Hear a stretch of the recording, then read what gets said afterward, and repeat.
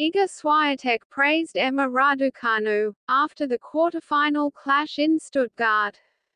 Iga Swiatek believes Raducanu has the game to return to the top of women's tennis, but the path could not be easy for her. The 21-year-old went toe-to-toe with Swiatek for large parts of a 2-hour game, before falling to a straight sets defeat. With the pole often so dominant on clay, it was a performance that offered Raducanu promising signs ahead of next month's French Open. Swiatek said afterwards, "It was a pretty intense match. I'm happy I kept the intensity, even though we played tough games for 2 hours." Asked if Raducanu could challenge for titles again, Swiatek added, "I hope she'll be able to do it, because, for sure, she has a game for that."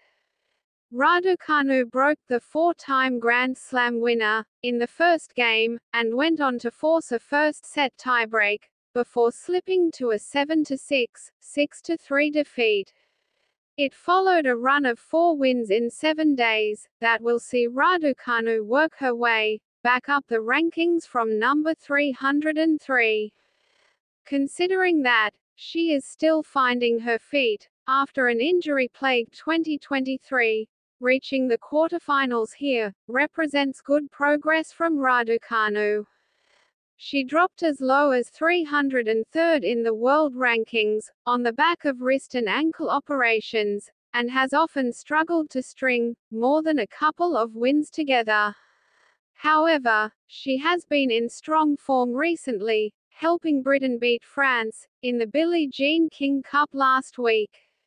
Swiatek will meet 4th seed Emma Raducanu in the semi-finals in Stuttgart.